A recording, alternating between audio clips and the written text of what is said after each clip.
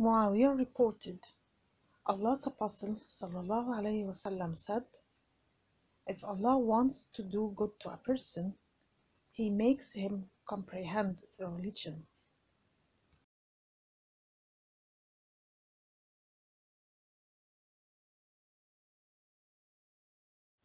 Tayammum is wiping hands and face with pure sand instead of ablution or washing an organ. It has been ordained in the 4th or the 6th year of Hijrah.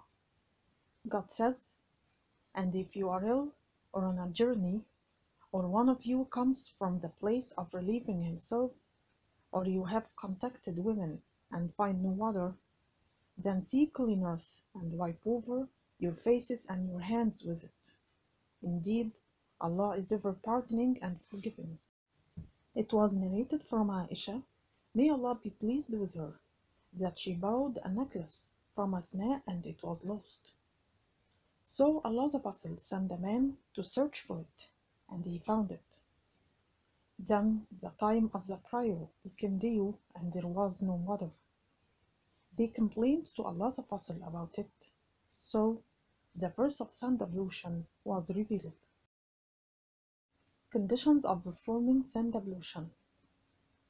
When the time of prayer comes with absence of water, if using water for ablution is harmful, when there is water, but there is a critical need to keep a man or an animal alive. How to perform Sand-Ablution. Mention the name of Allah with the intention of performing Tayammum. Strike the ground once with the palms of the hands.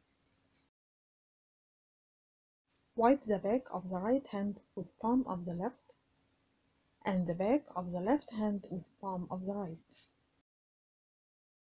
Wipe the face with both hands. Ammar ibn Yasir reported, the Prophet ﷺ sent me on some errands, and I became sexually impure, junub, and could not find water. I rolled myself in the dirt just as an animal does. I then came to the Prophet and mentioned that to him. He said, this would have been enough for you. And he struck the earth with his hands once. Then he wiped the right hand with the left one, and the outside of the palms of his hands and his face. The Sunan of Sand-Ablution. Mentioning the name of Allah. Using to the stick swag before it. Spreading the fingers in each strike. Decreasing some of the earth that's on the hands before wiping. Invalidators of Sand-Ablution. They are the same as invalidators of ablution mentioned in the previous video, and in addition, occurrence of water before or after performing Sand-Ablution so that it is before prayer.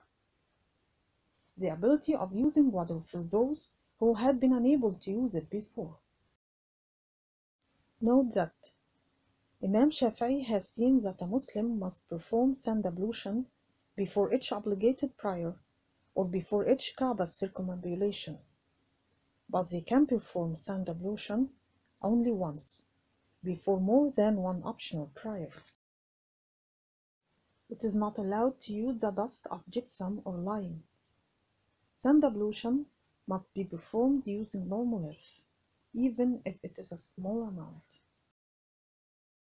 If a Muslim performed Sand-Ablution, then water appeared before the prayer, their Sand-Ablution became invalid, and they would have to perform ablution, wudu.